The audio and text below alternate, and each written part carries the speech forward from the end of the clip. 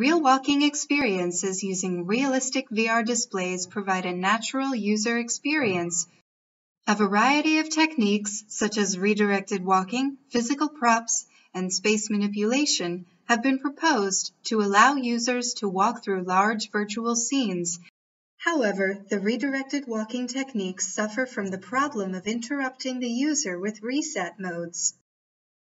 Recently, Sun et al. 2016 proposed a warped space method to map virtual scenes onto real workspaces, which provides a continuous real walking experience without any interruptions. However, for the large-scale scene, the method may produce maps with substantially large distortions and result in unacceptable visual artifacts. We propose a divide-and-conquer method to map arbitrarily large virtual scenes into a given real workspace. Given an input scene, we decompose it into a set of patches, which are grouped into a collection of super patches. First, we map one super patch into the real workspace by minimizing its isometric distortion. Then we map the second one in the workspace while maintaining smoothness with the first map. Similarly, the other super patches are mapped into the workspace one by one and assembled onto the existing map with smoothness constraints, as shown here. After all the maps are computed and assembled, a global optimization is performed on the map.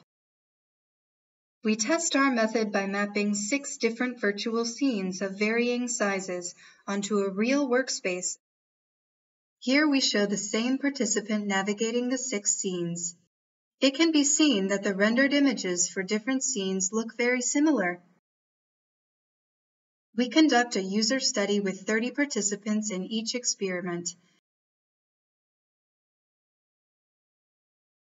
This shows how the participants walk through the real workspaces without bumping into the chairs as interior obstacles.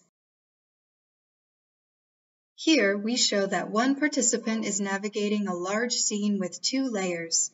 This shows that the participant reaches a teleporter between 2 regions.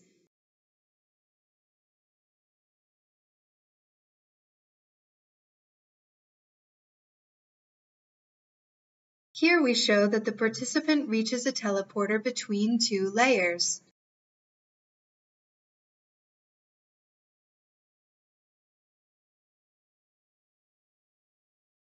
We compare our method with the steer to center. We designed 2 tasks for user studies with 30 participants. The first task is to ask participants to walk through a prescribed path in the virtual scene. The second task is to ask participants to play a game by walking through a prescribed path while being chased by a scary wolf. If he is caught by the wolf, he loses the game. Due to the reset processing, only one participant wins the game using the S2C method, while 28 participants win the game using our method. We compare our method with Sun et al. 2016 by mapping the same virtual scene.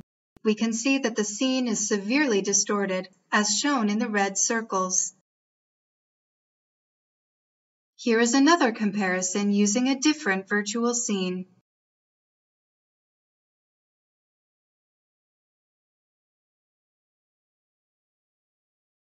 Here, a participant is navigating the same virtual scene.